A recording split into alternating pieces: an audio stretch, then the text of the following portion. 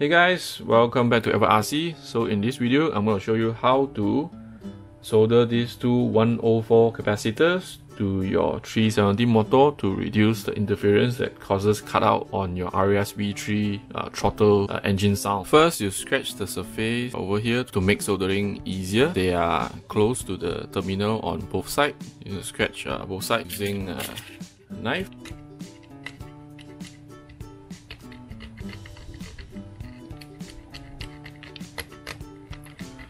And before that, make sure the surface is clean. There's no oil from the motor. So if your solder doesn't stick, you can add a little bit of thermoflux. So as you can see, it sticks easily. On the other side, sticks easily. And make sure your soldering iron is hot enough as well. Normally I use a 300°C for case like this. This is the 104 capacitor that we need. We need 2 of them. Now take the first one, slot it into the 2 terminals.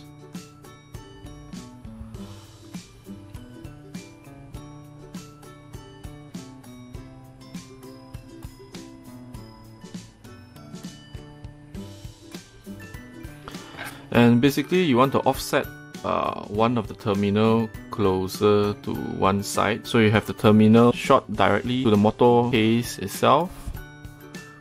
So this type of capacitor has no positive or negative. It can be either side. It can be this number facing on the other side is fine. So on this side, you want to have the terminal of the capacitor to go through the motor terminal and then short straight to the case of the motor.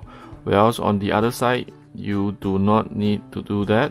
You can pull it further to that side or just bend it up to secure it, because we'll be adding another 104 capacitor in between this motor terminal and the motor case itself.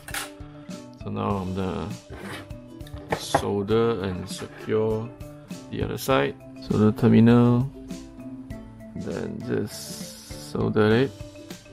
This side of the terminal, go to the motor terminal and then short straight to the motor case. The other side, you take a 104 capacitor. Again, there's no polarity. Alright, I'm just gonna cut it shorter. Once it's firm and not touching anything else, and then secure the side on the motor terminal itself as well.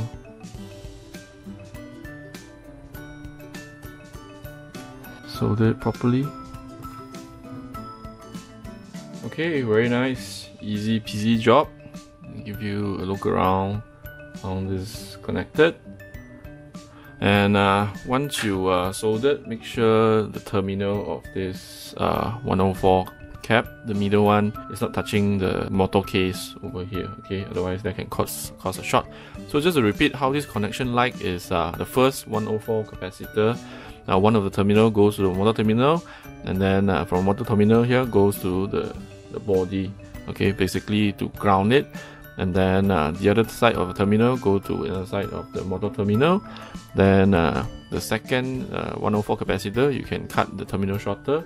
One end of it connect to this side of the motor terminal. Then the other side connect, ground it through, ground it to the motor case through a capacitor. Alright, so if you find this video helpful, please click the like and subscribe as well if you have not done so. And you can also share it to your friend, to a Facebook group of this useful video. So you can get this WPL RC Dual Speed Gearbox in the link in the description. I'll see you on next video. Bye!